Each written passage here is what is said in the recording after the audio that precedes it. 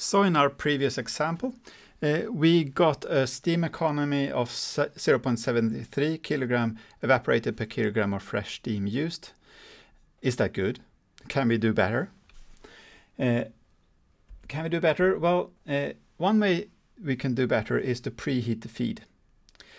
Because the feed now came in at a temperature below the boiling point. If we increase the temperature of the feed, the steam inside the evaporator only needs to be used to evaporate, not to heat. And one way to preheat the feed is to use the outflow L, because that is warm, right? So we can use that as least as part of the preheating. We can also reduce the vapor produced, and there are two different ways of doing that. One is through steam compression, which basically means that you improve the quality of the steam produced. And you can do that by either thermocompression or mechanical steam compression, and we will have a separate video on that. The other way to do it is to use the vapor produced to drive another evaporator, to have a multi-effect evaporator. Okay, but let's look at the preheating of the feed. So we take the same example as we did before and see what happens with the steam economy if the feed is preheated to 100 degrees centigrade instead. Well, what is new now is that we have a new enthalpy of the feed, which is 100 times 4.19, so 419, rather than our old 159. And we put that into our equation and we get a new steam.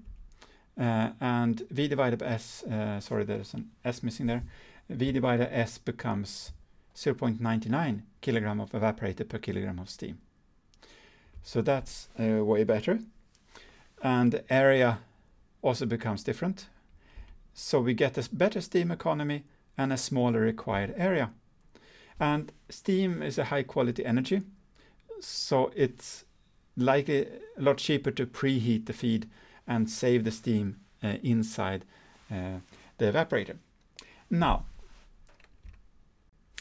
is this 0.99 kilogram of evaporated per kilogram of fresh steam used, is that good? Yeah, it is actually. If you think of it, the energy needed to evaporate something, that's the evaporation enthalpy, right? And the energy that the steam releases to the feed side, that's also the evaporation enthalpy.